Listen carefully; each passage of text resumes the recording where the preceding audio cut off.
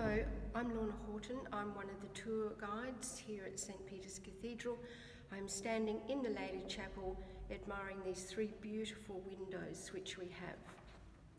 These windows were donated by Robert Barr-Smith. He was a major benefactor at the cathedral. During Barr-Smith's regular visits to England, he discovered the workshops of William Morris, resulting in him spending vast amounts of money furnishing two of his Adelaide homes with furniture, wallpaper, textiles, fabrics and embroideries. The question has been asked many times, are these William Morris windows? Extensive research by Pamela Oborne has established beyond doubt that these windows were designed by John William Brown in the studios of James Powell and Son of Whitefriars, London. They were installed in the Lady Chapel in 1904. History tells of three major glass producing firms in London during this period: Whitefriars, Morris & Co and Kemp Studios. Many works from each of these firms are still evident today. Whitefriars, a long-established firm, was bought by James Powell, a wine merchant, in 1834 to provide work for his three sons. Edward Burne-Jones joined the company in 1857 as a stained glass window maker. William Morris and Edward Burne-Jones met while studying divinity at Oxford, forming a lifelong friendship, but their love of art changed their careers. Morris & Co was established in 1861.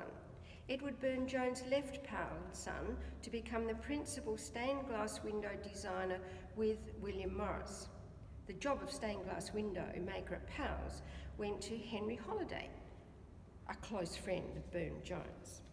Since these companies worked in similar fields, there was support and collaboration between the artists.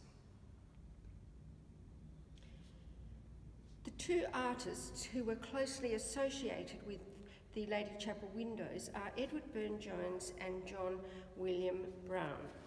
Edward Burne-Jones was a brilliant artist. His role as primary stained glass window designer with James Powell and Son and later William Morris has greatly influenced the designs produced by both companies. Many windows based on his designs continued to be made long after his death. John William Brown was an artist and stained glass window designer. He joined Morris & Co to develop his skills working with Burne-Jones. Brown left Morris & Co after the death of Burne-Jones, which was in 1898, to work for Powell and later become a freelance designer, but continued to undertake commissions for Powell. Towards the latter part of his life, his eyesight failed and he worked closely with Henry Holliday, who was still working at Powell's. The windows in Our Lady Chapel have many features which can be identified with Burne-Jones and William Morris's designs. The red wings of the angels were features in many of Burne-Jones' windows and are featured in our windows.